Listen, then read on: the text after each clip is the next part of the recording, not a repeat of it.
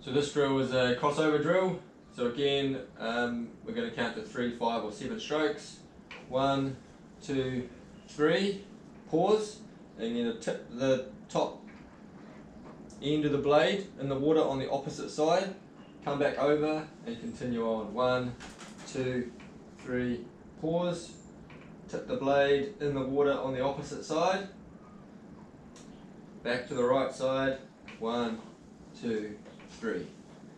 Blade in wrong side, back to the right side. 1, 2, 3. Blade in the wrong side, back in the right side.